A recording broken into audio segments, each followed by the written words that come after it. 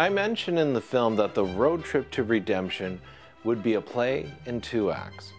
At the beginning of the second act, we start off with some comic relief when we go to the Corn Palace in Mitchell, South Dakota. In this episode, I'm going to give you a more in-depth look at the Corn Palace. The Corn Palace had been on my bucket list for a while. I first discovered it on a show called Aerial America on the Smithsonian Channel. For some reason I thought, I need to see this place. It just looks so cool.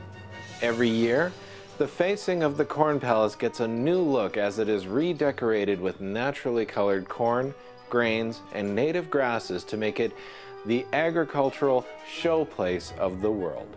The Corn Palace boasts the use of 12 different colors of corn to decorate it. They even have green corn. A different theme is chosen each year, and murals are designed to reflect that theme. Ear by ear, the corn is nailed to the Corn Palace to recreate the scene. When I was there on May 18th, 2019, I had just caught the tail end of the 2018 mural, which was a salute to the military. The facing would have been stripped down a few weeks later to make way for the 2019 mural. So my timing to see the 2018 one was perfect. The Corn Palace that exists now is the 3rd iteration. The previous 2 Corn Palaces were so popular that larger and larger ones needed to be built. The current iteration was completed in 1921, making the current Corn Palace a centenarian. When I was there in 2019, I was free to have a look around the building as I pleased. I took some photos and it looked like they were gearing up for some sort of graduation. The Corn Palace is like a huge community center that hosts industrial exhibits, dances, stage shows, meetings, banquets, proms, and many basketball tournaments.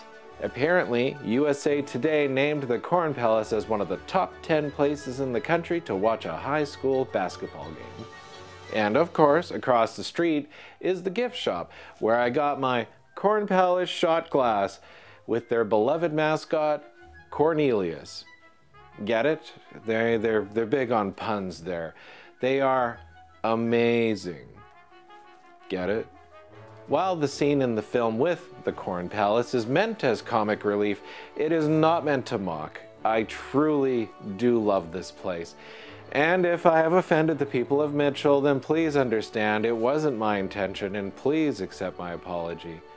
I did send a Christmas card with a link to the film to the powers that be at the Corn Palace, and I never heard back from them.